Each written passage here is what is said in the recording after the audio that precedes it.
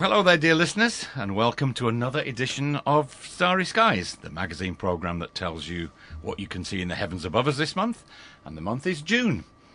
So I'm Mark Hardacre, but today Steve Tonkin, my usual companion on the show, is sadly unable to join us. He's got a bit of an illness. So I'm joined today by Michael Barrett, another astronomer from Fordingbridge Astronomers, and a good friend. So welcome to the show, Michael. Welcome. I'm really pleased to be here, although obviously sorry that Steve is indisposed at the moment. Yeah, he'll be better soon. You've also been an astronomer for a long while, though, haven't you, Michael? Well, I have. I started astronomy, I think, when I was about 9, so a good few years, but we won't say quite how many.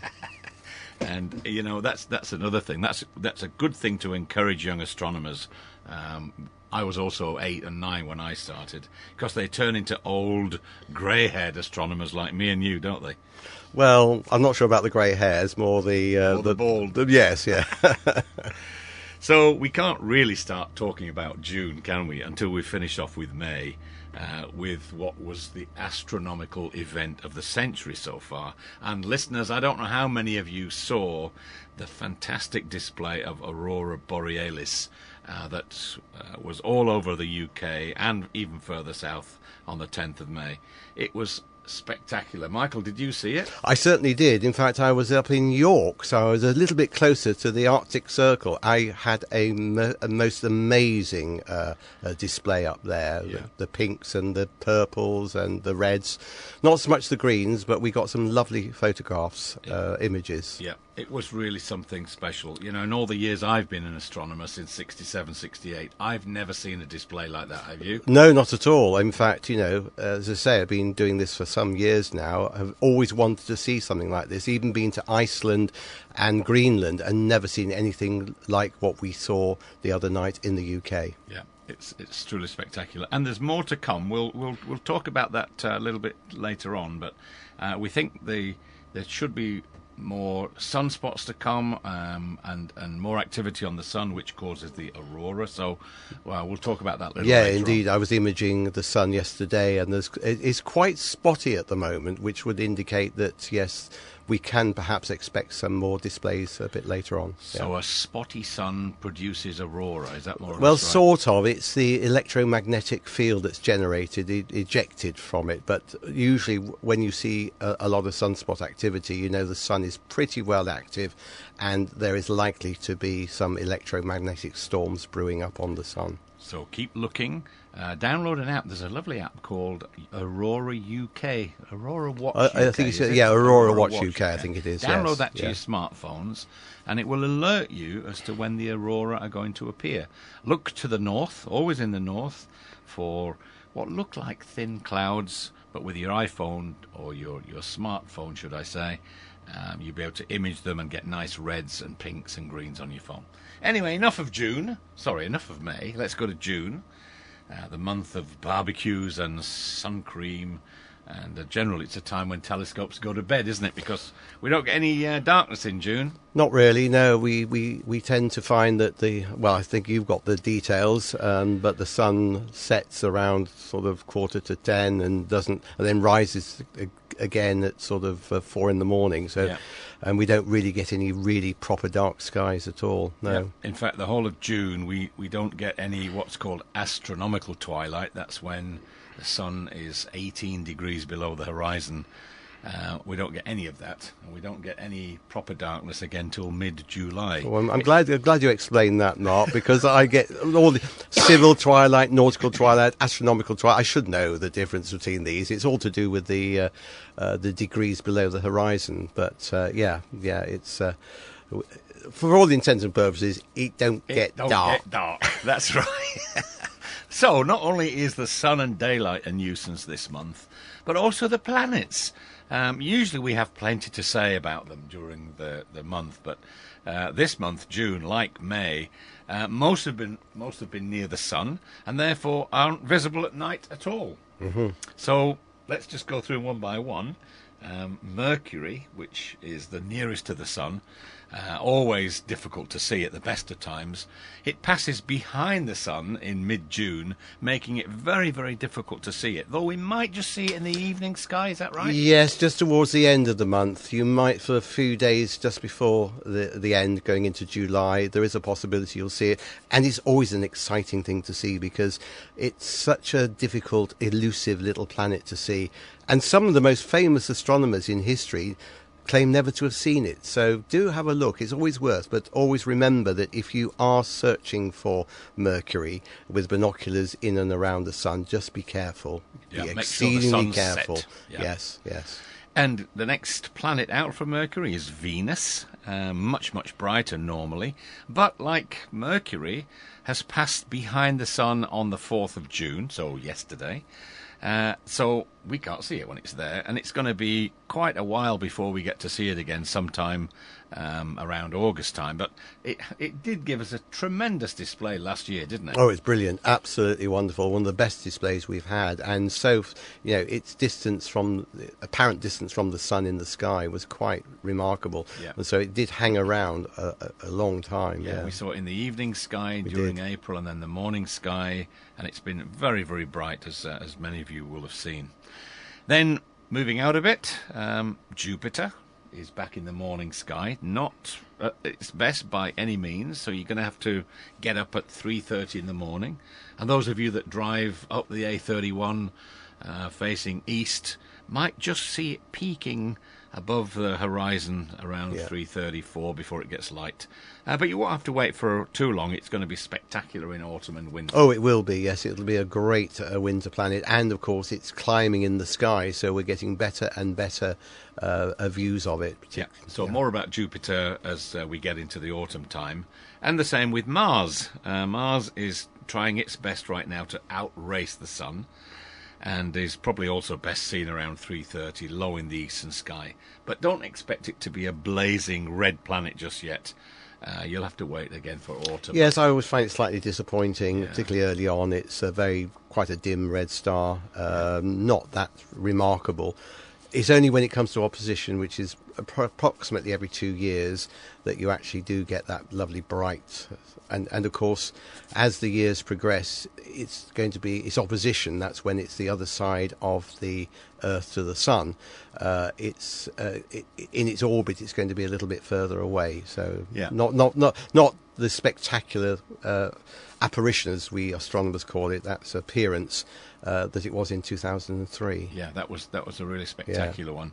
We will have an opposition this year. I think it's towards December or something, when Mars will be very bright. And again, we'll cover Mars in greater detail in a show in the winter time. Which leaves us with only Saturn, which, of course, is the famous ringed planet. Both of us saw that when we were kids. Oh, absolutely. And I think both of us would say that the wow moment of seeing the ring planet. Oh, the wow, Saturn, yes.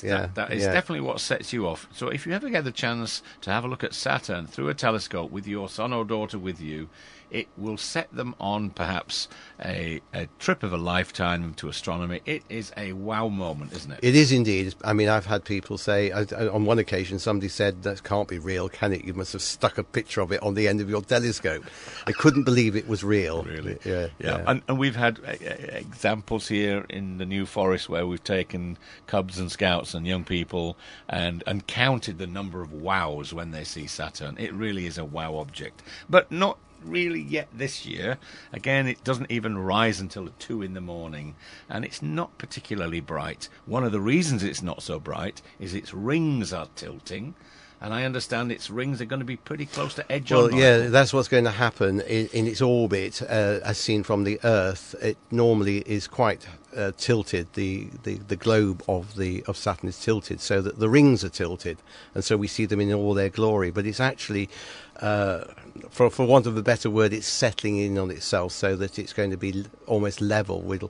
And the rings, people don't understand this, but the rings are only about a mile in depth. Yeah. So once they close up, what we say close up, you're not going to see them. That'll be next year, Yeah. and for a short period of time, Saturn will appear ringless, which will be a bit sad. But Yeah. So we'll have the globe and a very fine line. Fine line, if that's where yeah, the rings are edge on. Yeah. Anyway, that's to come as well. And like with all these planets in this month of June, we're left a bit disappointed, but knowing that come the autumn time, we're going to have a blaze of planets to see and to talk about.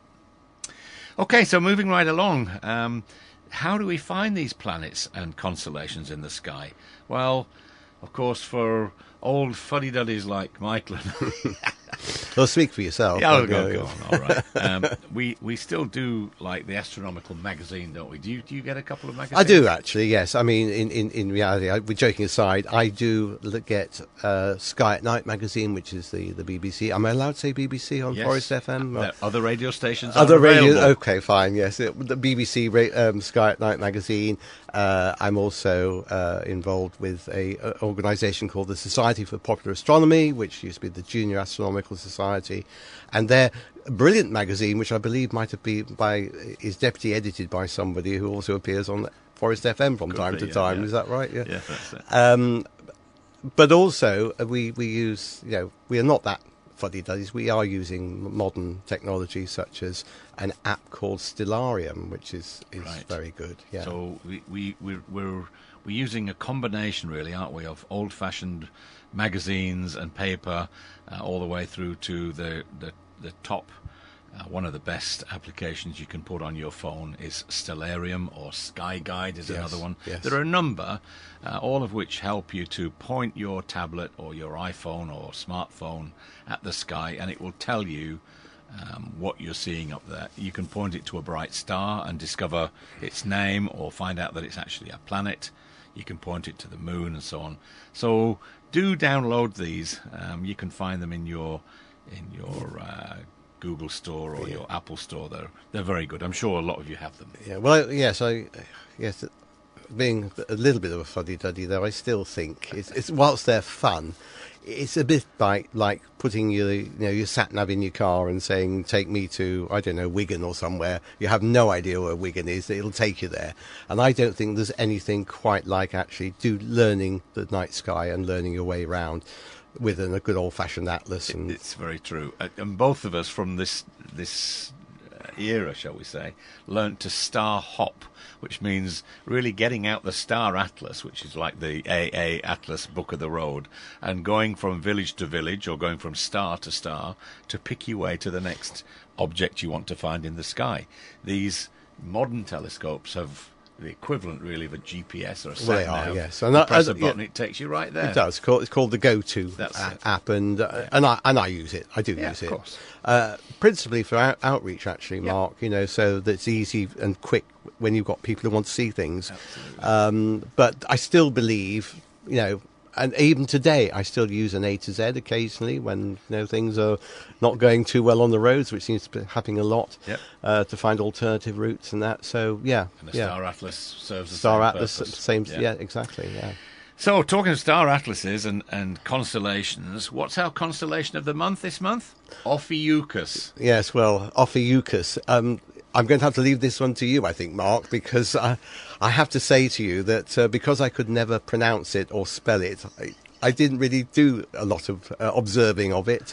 And also, back in the day, as they say, it was my Patrick Moore Observer's Book of Astronomy, if everybody remembers the Observer's books. Oh, right, he yes. said there was nothing at all of interest in it. Yes. But I think you He can tell us otherwise, he was aren't you, quite Mark? wrong. Yeah, No, I think yeah. that Ophiuchus is... We normally on this programme, we talk about relatively large, bright constellations that you can easily find. Ophiuchus is large, but it isn't really quite bright, but it's full of some interesting objects. I think Patrick, when he wrote the Observer's Book in 66 or 7, hadn't really got into the globular clusters that we'll talk about in a minute. But Ophiuchus, what's it meant to represent? Well, its title, it's the serpent-bearer, and has... Like snake? Like snake, yes, like Right, snake. And as you probably are aware, the snake is a symbol. Snake and sword is a symbol of medicine and medic. So it goes back to the ancient healing. Oh, right. Healing. Okay. Yeah. I was unaware of that, I have to say. Yeah. And you can find Ophiuchus again. Look at our map on the Forest FM website, or Fordingbridge Astronomers or Wessex. You'll find out the map of the constellation, and it will be due south, mid-sky, I would say, in the middle of June. And as Michael said, it's meant to be a man grasping a snake, which is on either side of him. One side is the snake's head, Yes, right? that's right. And the other is its tail. It's very unusual, actually, that normally the constellations in the night sky they're in one piece, but on this occasion you've got the constellation of Serpens, the snake, in two bits. Cauda, the serpent's head. Oh, no, the tail? That is, isn't it? Yeah. And so, you're the Latin scholar. I got a 37% at Latin. Come on. Serpens caput was the head, That's and right, Serpens yes. cauda, and in the middle, of course, you've got Ophiuchus. So, although it's not a very particularly bright constellation, there are a number of interesting objects in there for your binoculars and small telescopes. Have a look on the website, as I said. But one interesting fact about Ophiuchus is it actually lies on the zodiac. So it really should be a zodiac constellation. Now, the zodiac that's the path, right, that the sun and the moon and the planets pass through. Yes. As you probably have heard, the sun and the planets and most of the moons of the planets, they all lie on the same plane, so they appear to travel along a line in the sky, and the line through which the constellations pass is called the ecliptic, and those constellations are called the zodiacal constellations, which are the ones that you will be familiar with in newspaper Astrology. Horoscopes and astrology. Yes, That's right. But Ophiuchus, strangely, is although it's on the zodiac, is not regarded as a zodiacal constellation. The sun passes through it from the 30th of November until the 18th of December every year, which is how many days? That's 18. That's 19 days that the sun is in Ophiuchus, while it's in Scorpius, the next zodiacal constellation before it, only for mere 5 days. So Ophiuchus has got more right to be regarded as a zodiacal constellation than Scorpius, right? Yeah, well, I do wonder what happens if you were born on those days. What are you? Are you an Ophiuchian? Well, I would have thought so, yeah. I mean, I can't spell Ophiuchus, let alone Ophiuchian, but there we go.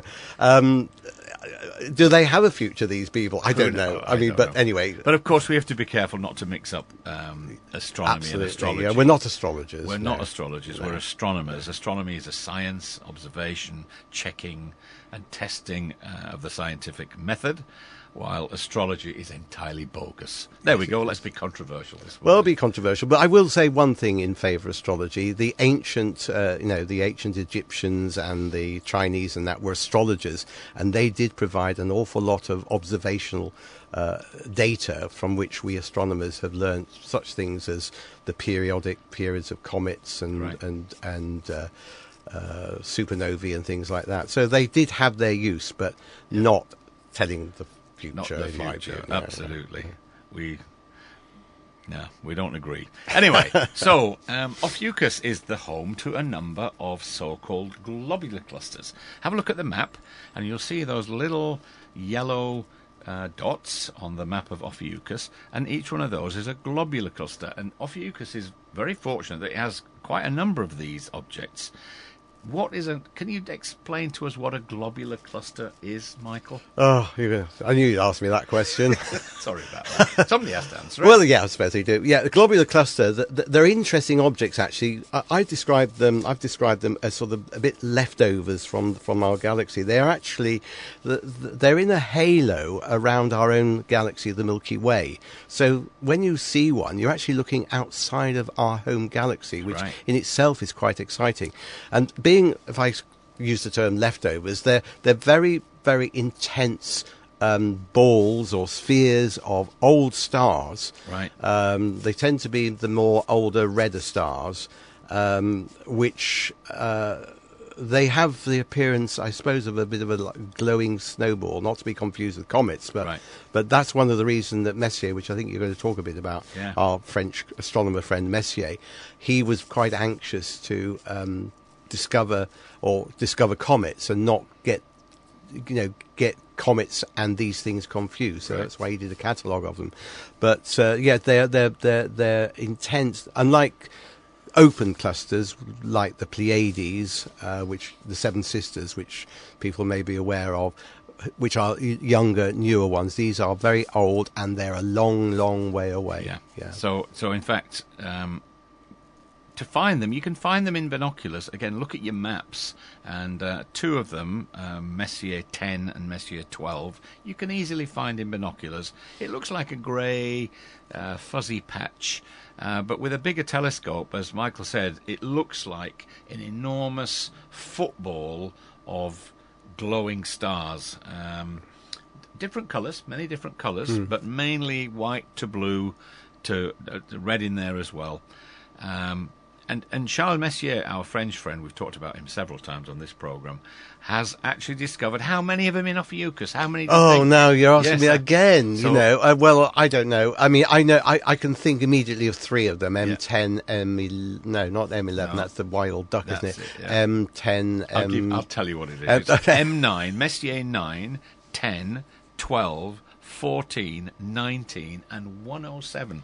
So if you look on your map, you'll see them all, and they're all globular clusters, and they all happen to just be in that area of Ophiuchus. And with your binoculars, 10 by 50s or 7 by 50 binoculars, you should be able to see the brightest two, which is M10 and M12. M14 I found a little bit hard, actually. But some of them are, because some of them are, although they're big, they're not bright. No. So that makes them the surface area, surface brightness difficult to see. But have a look. See on these June nights, see if you can go find a couple of these things. Did you know, by the way, that the spacecraft Voyager 1 is actually heading out of the solar system now? It's been on its way since, I think, 1977. Oh, yes. And it's heading out of the solar system, heading in the direction of Well, Ophiuchus. I knew it was heading way out of the solar system. That's interesting. I didn't know it was heading towards Ophiuchus. Anyway, so we hope that you'll enjoy the night sky of June. I think we're about done with today. Don't forget to look out for those aurora in the night sky. No promise, of course, but the sun is becoming very active. We will reach solar maximum, as it's called, in 2025, I think. So there's a likelihood of more aurora to come. You could also look in the northern sky for what we call noctilucent clouds. Yes. So what do they look like? They look like cirrus clouds low down on the northern horizon. Yeah, low down, but they're quite high up. They're ice crystals. High up in the atmosphere, that reflect the setting sun or the set sun. So have a look for those around midnight. The season is now June, July. You won't confuse them with aurora. Aurora are objects that cover a great area in the sky. A good guide for them is the star Capella in Auriga, which is a very bright star in the north. Not to be confused with the North Star. Everybody thinks the North Star is the brightest star in the sky, which of course it's not. But Capella is the one. Get your app out, find Capella, and that's in and around there is likely to be where you'll see noctilucent clouds. Yeah, so look out for those. We'll be back, of course, in July with more. But if you want to learn more about astronomy and you're interested, then please come and join your local astronomy clubs.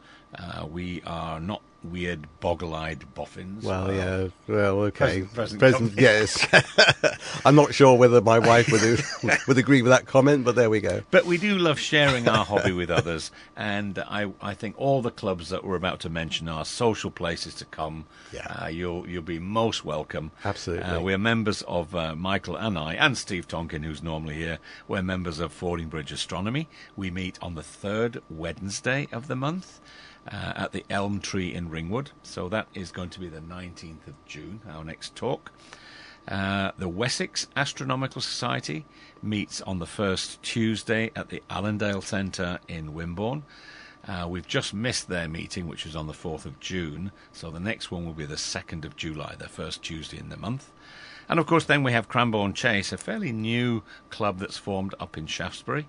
And we're all sisters and brothers together, and we are all the same, that we welcome new members. We look forward to sharing our delight in this hobby, and we look forward to seeing you soon. And what's nice is we've had quite a few young people coming to join us. You know, it's not, as Mark says, it's not for the old sandal-bearing, long-haired, old grey astronomers. You know, but we've got some we have some very useful people, and it's for everybody. Stargazing is for everybody. It's a free resource up there in the sky. So come along and join us. Like Michael and I, we started when we were 8 or 9. That's a great time to start.